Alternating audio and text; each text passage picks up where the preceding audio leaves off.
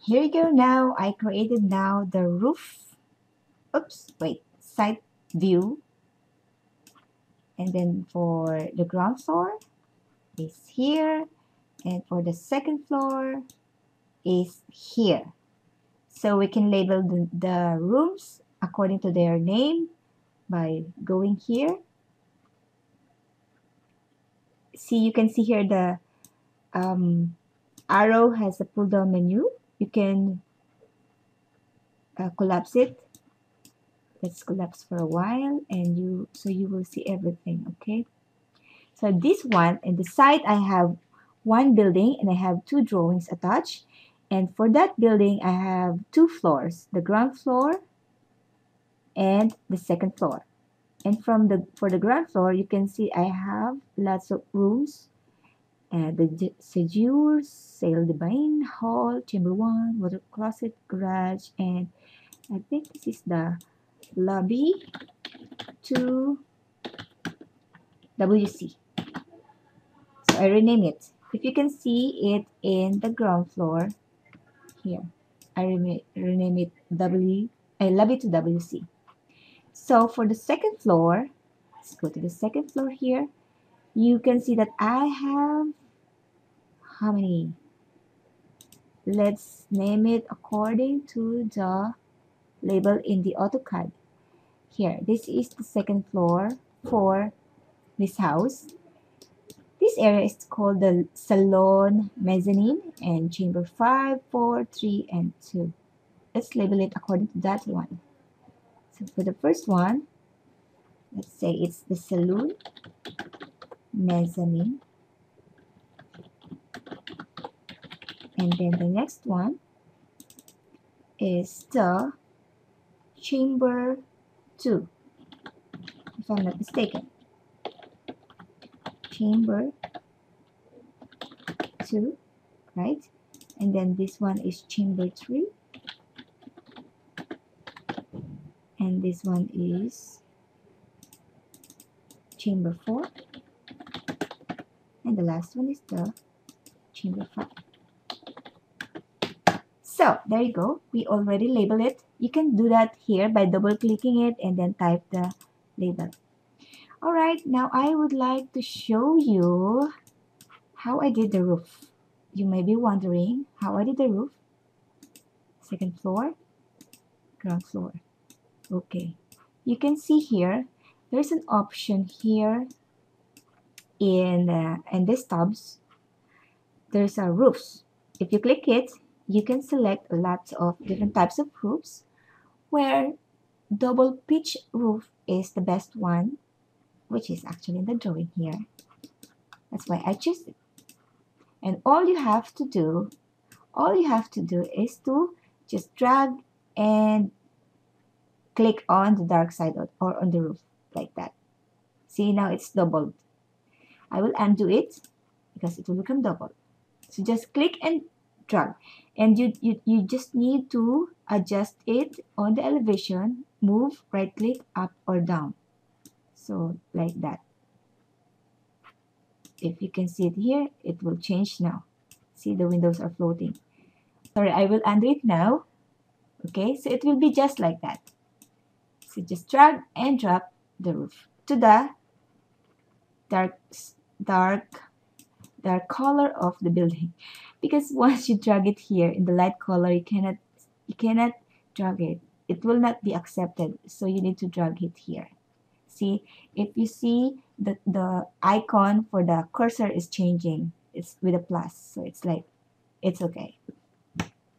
All right, now let's go and put some light, or probably I will show you later. Let's do the lighting later.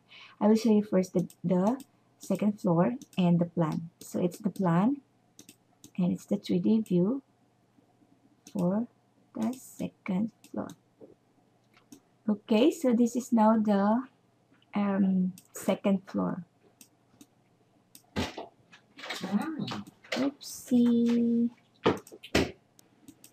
Okay, Mr. Muhammad, you asked me about the concept of lighting. So I would like to suggest you to search and read books. Here are some of the books I have. I have lots of collections of books. This one is very good. I have this one. I have this one. I have this one. And lots of other books which you cannot see here. I have also this one. So please try to read books first because I cannot teach you everything about lighting because it's too broad and you need to study it really, at least the basic. Okay, you can also have this one. This is a very good one. And also, I have this very old book which I think I see it here before. That is here. I have this book. This is very old. I bought a second-hand book in the Amazon. So maybe, okay, I also have this one. This is too small, but I have that one. Architectural Lighting Design. Yeah, this is the one I'm telling. Architectural Lighting Design with Light and Space. I would like to suggest you to first read books and check the websites for lighting designs. I have one of my favorite website is this Architectural Lighting. They have their blogs, basic concepts, their opinions, latest trends, latest designs. So you just look for it and search it, and also have an inspiration for lots of lighting designs built. So here in Dubai, I always look in the buildings which has very good in lighting. I keep myself always inspired about lighting. They said that if you are a lighting designer, you should be very passionate about lighting. And since architecture is also my profession, so it's a combination of art and another art and science. So that's why building plus light, oh, it's a tremendous one. So that's why I created lots of beautiful designs because of my passion in architecture and in lighting. Well, it's just my opinion. So if you really want to become a very effective lighting designer, and if you want to work it as your hobby, as your passion, as your something, it's not your like working with, I would like to suggest you to look for it, be inspired, and yeah, look at your surroundings. Criticize all those ugly lights, criticize all those ugly buildings at night, create an opinion of yourself, and try to use it in your work. And you will be, I promise you, you will be one of the best. Okay? So there are lots of inspirations.